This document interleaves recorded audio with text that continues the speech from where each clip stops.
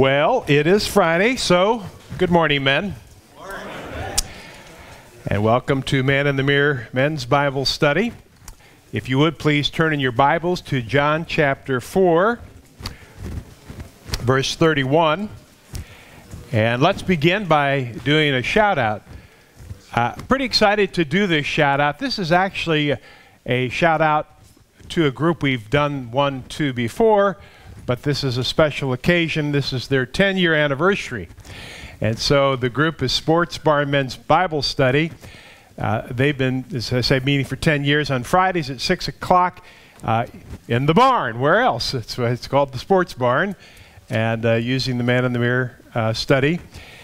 We serve men ranging from a local homeless shelter to local businessmen from all over the Omaha community. Led by Mike Bliss, who's been here in this room with us, Bennington, Nebraska.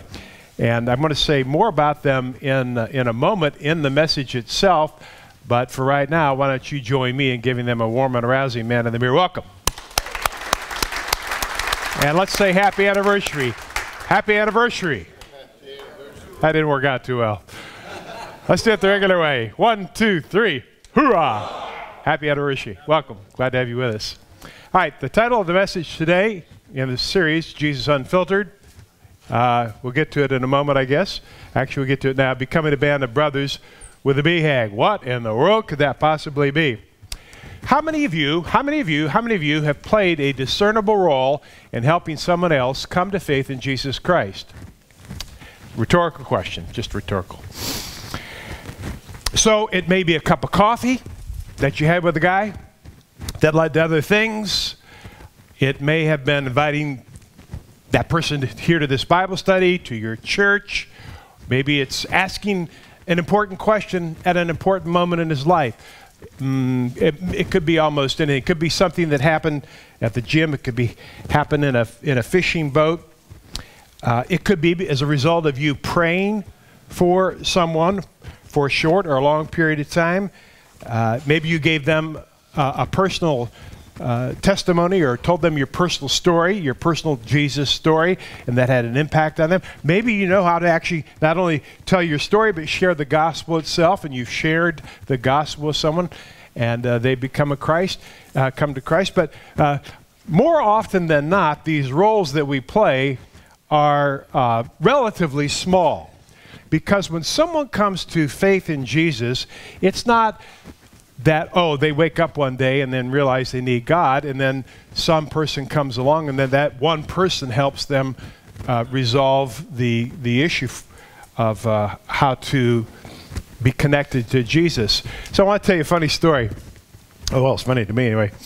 So I'm out hiking this last Saturday in the Withlacoochee State Forest, and I come to this fork and it says Lower River Walk, Upper River Walk.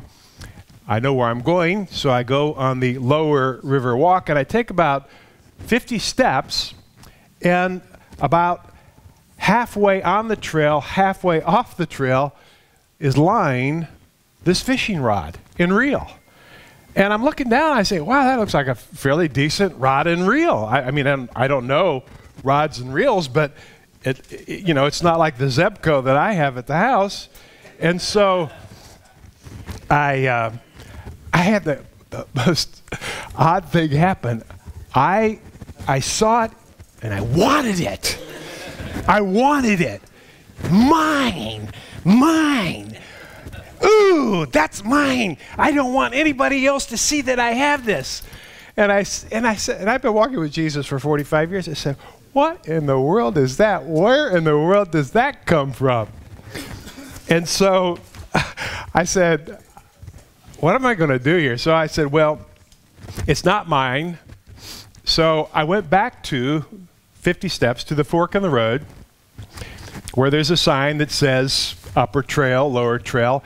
And I decided that what I would do is I would lean the rod and reel in a highly visible position up against the sign so that if somebody realized that they had forgotten this rod and reel, they could easily spot it. And then I said, I hope it's still there when I come around the loop, because if it isn't taken by somebody else. It's mine. So I came back, and I knew I was coming up to the fork, and I was so excited to see whether or not anybody picked up the rod and reel, and sure enough, there it was. And so I said, oh my, this is interesting. Now, you know, let's see, I am in Christian ministry, and this is probably somebody else's rod and reel. So I said, but more to my own soul, I said, how am I going to resolve this issue? So I said, I know what I'm going to do. I'm going to ask the first 3 people I meet if this is their rod and reel, or if they have heard about somebody that lost a rod and reel.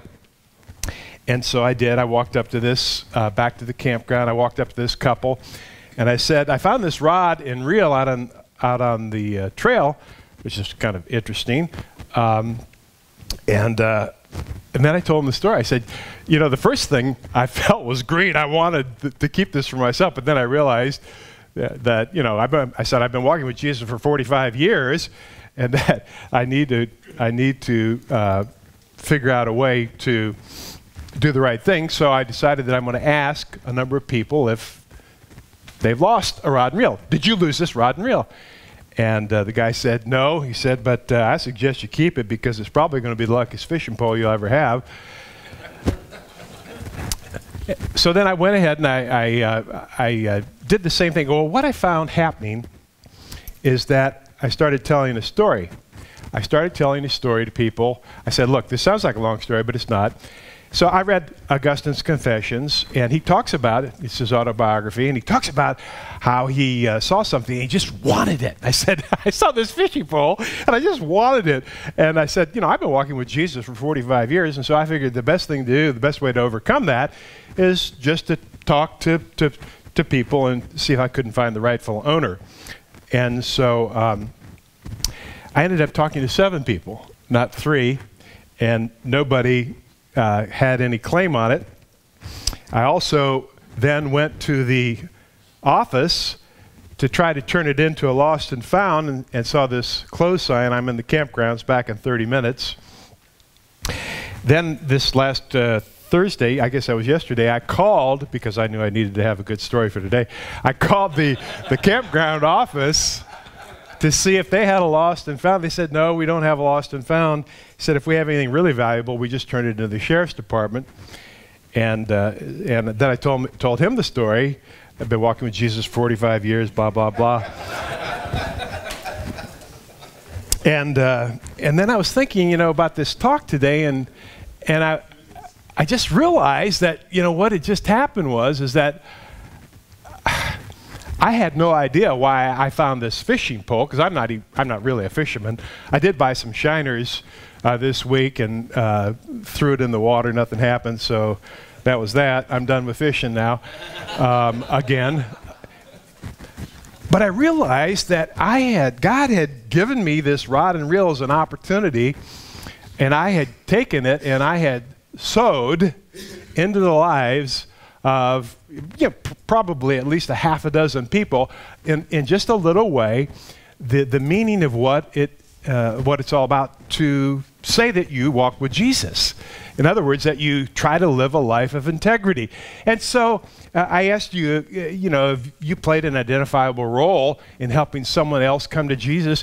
I don't know what happens out of that, but I do know this, and you should know this too. When you do something like that, there have been dozens, hundreds of other people who have been sowing into the life of that person, and God is sovereignly orchestrating all human events to bring that person into right relationship with himself and each other. And we are players in this grand scheme of things, to sow into the lives of people so that they can come to faith in Jesus Christ. And so the talk today is how we can become a band of brothers with the BHAG. Now, what is a BHAG? Somebody quickly? Big, hairy, audacious goal. Where did the term come from? Came from Jim Collins in his first book, Built to Last, which I think he calls the prequel to Good to Great. Big, hairy, audacious goal. But we, at Man of the Mirror, we have co-opted that term, and we call it the big, holy, audacious goal. And that's how we'll use that today. So the topic is becoming a band of brothers with a big, holy, audacious goal. And first up, we want to take a look at this story for the third week of the woman at the well and what happens in the city where she lives. Verse 30, chapter 4, verse 30, one verse before where we're going to start, the last verse we looked at last time, it says, they came out of the town and made their way toward him. So the people, just to review what's happening here, and gosh, this seems like an awfully long introduction. Sorry about that. Anyway, so Nicodemus and Jesus are talking, and Jesus tells Nicodemus, he says, I did not come to condemn the world, but I came to save the world. And we said that the idea for that morning was is if Jesus thinks the world's worth saving, it must be worth saving. If Jesus came to save the world, it must be worth saving. And then we rolled into this story of the woman at the well, and the next time that we were talking about that, we looked at her life of immorality, and we talked about the idea that no matter what you've done, you can be forgiven. No matter what you've done, you can be forgiven. And she was so excited about it. The last time that we were together, we saw how she brought the message back. She left everything and she went back to the city. I found this man. He told me everything I've ever done. Could this be the Messiah? And the idea last time is that I'm going to explode unless I can talk about what just happened. You know, when you come to Christ, you feel like you're going to explode unless you can talk about what just happened. And so she's done that, and what happens? The whole city's coming out. It's the first crusade. It's the first citywide crusade ever recorded in history, and she's the front man. She's the advanced person. She's making it happen because she's exploding. And so then we come to this verse. They came out of the town and made their way toward him. And so the first thing I want us to talk about is, what does Jesus see when he sees this city? What does Jesus see when he sees this city? Let's read through the passage together. Verse 31. So they're coming out. Meanwhile, his disciples urged him, Rabbi, eat something. But he said, I have food to eat that you know nothing about. Then his disciples said to each other, I guess under their breath, so he wouldn't hear them, could someone have brought him food? All right, so we just take a little pause here, and we need to talk about Jesus using figurative language. Oh, I didn't bring my little worksheet. Oh, yes, I did. So I have it, again, on my worksheet that I use every week to prepare these messages. Part of the first bullet, which I talked to you about last time we were together, if you weren't here, I said, the first bullet is, what truth stirs me so deeply that I feel compelled to tell others about it immediately? And then I have here a quote from Matthew 13, verse 34 and 35. Jesus, this is New Living Translation, Jesus always used stories and illustrations when speaking to the crowds. In fact, he never spoke to them without using parables. And in John 10:6, we learn that people don't understand what these things are.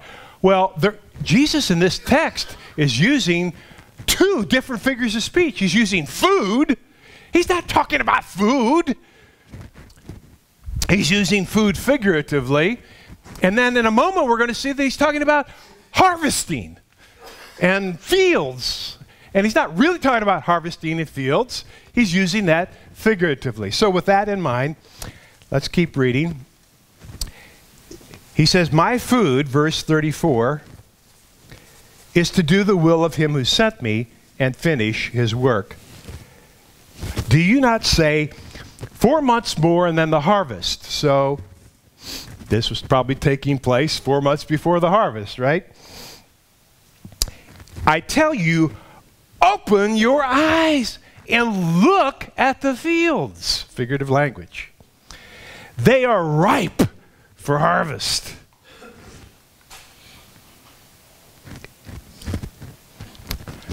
So when Jesus looks at this city, he sees three things. First, he sees the problems. The first thing he sees is he sees the problems. We know this from Matthew chapter 9, verses 36 and 37. Jesus came on a crowd, not unlike this, and it says that when he saw them, he saw that they were harassed and helpless, like sheep without a shepherd. And so when Jesus sees the city, the first thing he sees is he sees these harassed, helpless people. He sees the problems that the city faces. He sees the problems that our city faces. He sees the problem that your city faces. He sees your problems. He sees the poverty. He sees the racism. He sees the greed. Mine. Mine. He sees the envy. He sees the corruption. He sees it all. He sees the problems.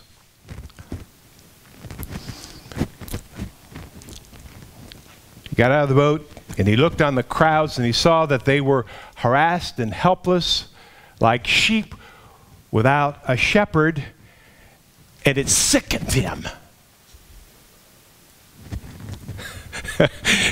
That's not what the Bible says. It says, and he had compassion on them. So, first up, when we look at the city, when you look at the city, when we look at the city, do we see what Jesus sees? Do we see the problems? Do you see where the sting of the lack of the gospel is felt in your family? In your neighbor's house? Do you see where the sting of the lack of the gospel is most keenly felt in this city? That's the first thing that Jesus sees. The second thing that Jesus sees is he sees opportunity. He sees opportunity. 35, verse 35, again. Do you not say 4 more months in the harvest? I tell you, open your eyes and look at the fields. They're ripe for harvest.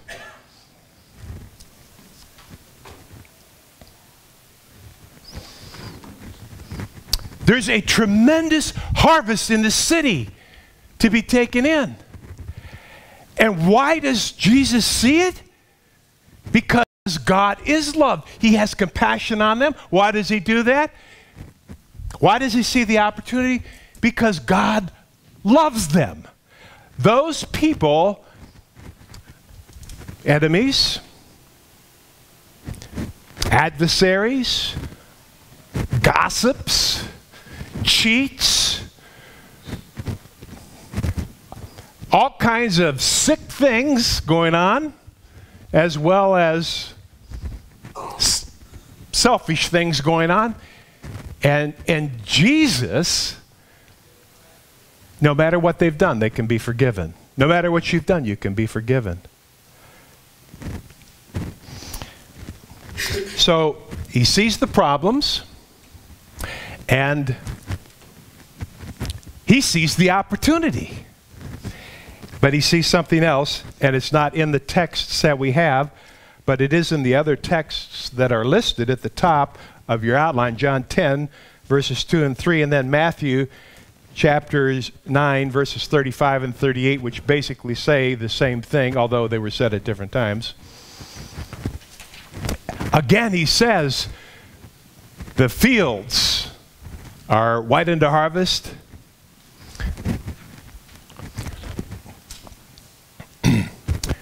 But the workers are few. But the workers are few. Therefore, pray to the Lord of the harvest that he would send out workers into his harvest field. So the third thing that Jesus sees when he sees the city, he sees the problems, he sees the opportunity, and then he sees that there are not enough of us to solve the problem. And so he says, pray. Pray that God would send out workers into his harvest field.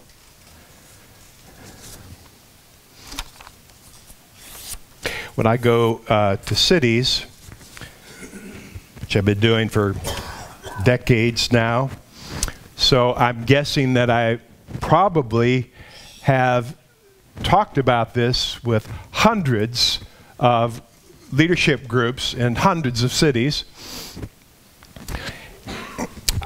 I always tell them that I know that you have invited me here to reap where you have sown. You see, in no city can there be reaping where there has not been sowing. There's no one who comes along and then suddenly, and sometimes you will hear an overenthusiastic, full of themselves perhaps, young, usually very young, new green man announcing that everybody is, everybody else got it wrong, but now I'm here and I have the solution. I'll fix it. Nobody else could do it. I'll make it work. And they may not say it, or they just may communicate it by other ways. But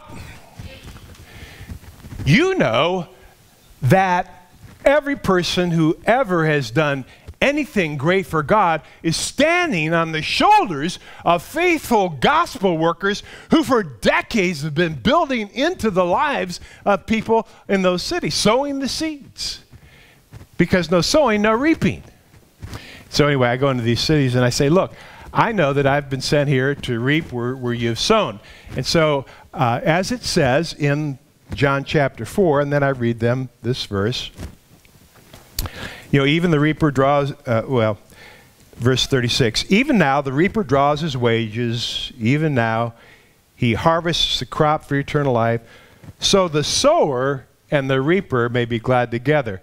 I believe that God has sent me here to reap what you have sown. I just want you to know that I know that, so that we, the sower and the reaper, so that we can be glad together that this is happening.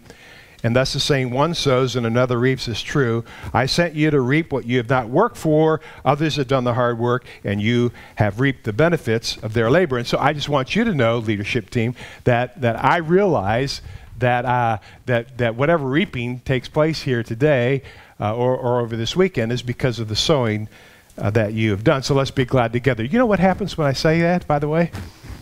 There is such an intense sense of relief, which means to me that probably there have been other occasions where that attitude has not been expressed. Otherwise, why would there have been tension about it in the first place? I could be wrong. So,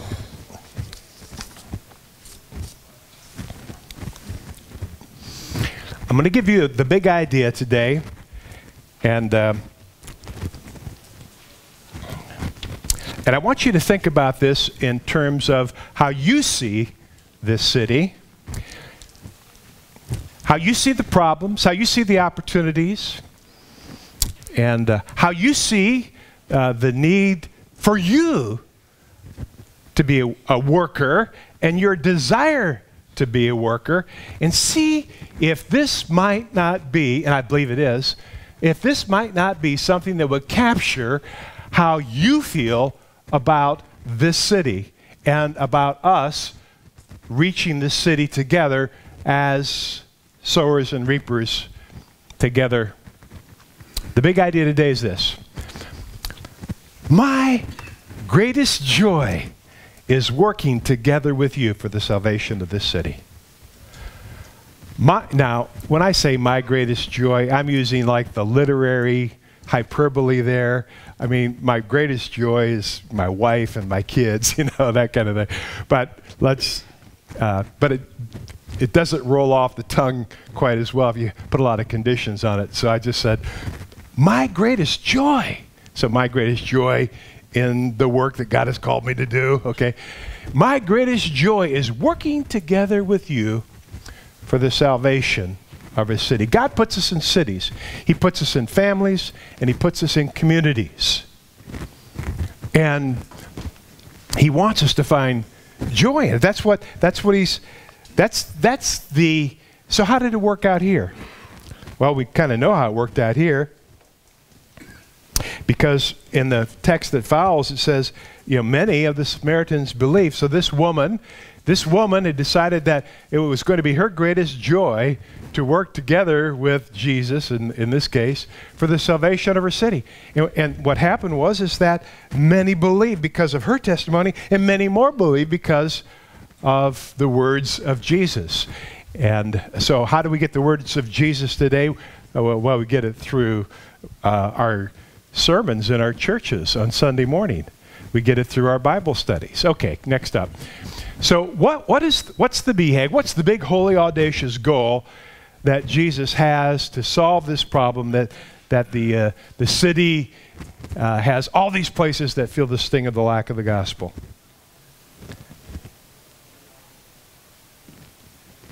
Well, the big picture is that his BHAG, his big, holy, audacious goal, is to do the will of him who sent me. It's to do God's will. It's to finish his work. It's this building of the kingdom. He also talks about it as harvesting the crop for eternal life. That's what Jesus is all about.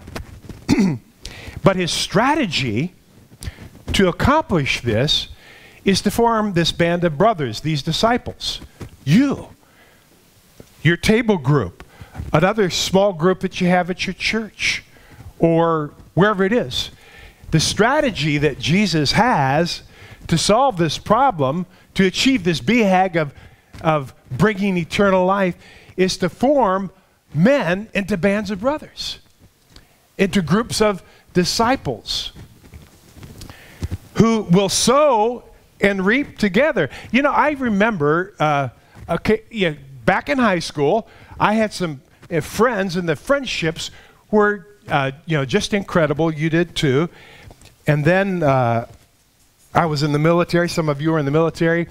And the sense of brotherhood that you had with guys in the military was off the charts. Then I was in a fraternity in college, and those are brothers, and you shared. But all those things we shared for, I would just call second purposes, not first purposes. And then I got in business, and everything seemed to be about starting the career, building a marriage, building a family, really sort of inwardly focused, But then we got involved in a church. My wife and I got involved in a church.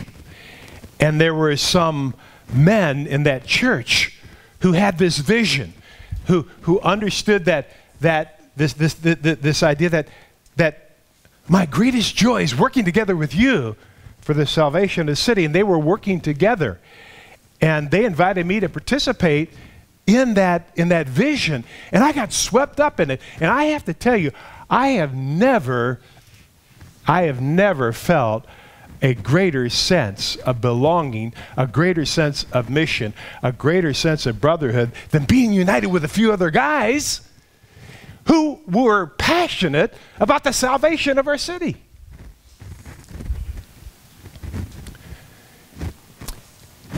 And so this is the strategy that Jesus has given us, and it's got three parts. We see it in this text. We live in communities that are ripe for harvest. Jesus says, look, the fields are ripe for harvest. We live in a community that is ripe for harvest. To see that. And then secondly, we see that he's looking for men who are willing to work. The workers are few. And then third, we see that he wants us to work together. Let the sower and the reaper be glad together. You know what? This is just almost like a sidebar, but look at this. One sows and another reaps. That's true. Others have done the hard work. What's the hard work? Is reaping the hard work? No, it said others have done the hard work. Sowing is the hard work. Reaping's the fun part. You think that reaping's the hard part and sowing's the easy part. No! Not in God's economy. The hard thing to do, according to Jesus, is to sow. It's to prepare the field. It's to break up hard ground. It's to water the seed. You know, the reaping is the easy part. It's worth remembering. Big idea today. My greatest joy is working together with you for the salvation of this city. Some of us sowing, some of us reaping, but working together for the salvation of the city. Why? Because we see that our community is ripe for harvest, that Jesus is looking for workers, and that he wants us to work together and be happy doing it. And then finally, you know, how do we fit in? You and I. By the way, I also want to just draw your attention. The word you in this passage, do you not say, I tell you, open your eyes. Let's see where else. I sent you to reap what you didn't work for. You have reaped the benefits. That's not you. That's plural you. You see? It's a band of brothers. Jesus is interested in building bands of brothers to do this work. He never sent anybody out by themselves. You know that, right? There's no you in this. It's no you singular. It's us. You is we. You is us. So when you see you in the Bible, in America, when we read the Bible, we see you, we think me. but we're the only one, some of the very few people in the world who see it that way. Most people understand that when you see you, it's we, because of the idea that Jesus wants to build here this band of brothers. Okay, so how do we fit in? How do we fit in? Well, he wants us to work together for the salvation of the city. Do you see that? He wants us to work together. He wants people to work together for the salvation of our communities. He says, I sent you. I sent you. I sent you to reap. He wants us to go and reach the community. He says, one sows and another reaps. So he wants us to work side by side. You know, guys, you've heard it said, I'm sure, that, you know, women, they work best in relationship face to face. Men work better in relationship shoulder to shoulder, you know, working together side by side. And there's some truth to that. All right, so how? Well, I think number one thing is pray for workers. Everybody can pray for workers. Jesus made it very clear in these other passages that you know, if we want to find our joy by working together for the salvation of the city, we need somebody to work with. So let's pray for workers. Let's pray for our city. Let's pray that God would raise up bands of brothers, and there are bands of brothers all over the city, but raise up many more bands of brothers around the city, because we need men who will sow alongside us into the lives of these others in our community who are struggling with the sting of the lack of the gospel in all these different ways that they are. And then secondly, so pray for workers. Be glad together. So that means you can't be glad together unless you know what each other are doing. So share with each other funny stories, good stories, great stories. You know, if you have something crazy that turns out for good, it's mine. But then you get up with a chance to tell 7 people that, or however many people I don't think I told all 7, the idea that I've been walking with Jesus for 45 years, but most of them. And then realizing that I've sown, well, okay, now what have I done by telling you that? I've given you a reason to be glad together with me, right? And hopefully you can tell me stories too that will make me glad with you. Hey, listen to this. I told you I'd come back to the sports barn group. So in the blurb that I got from them, they meet every Friday. They have a breakfast that runs from 6:30 to 7, and then a Bible study from 7 to 7:30 in small groups like we do in Omaha. But they have two groups of people that they bring together. One group comes from the Omaha Open Door Mission, a homeless shelter.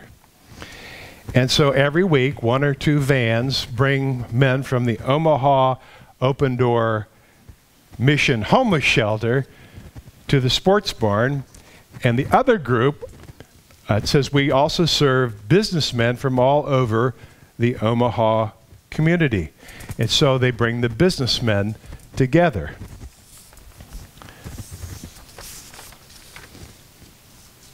So, kind of lost where I am. Pray for workers, be glad together, and then do the hard work, do the sowing, do the sowing. Understand that it's not easy. It's not easy to ask a hard question or a relevant question.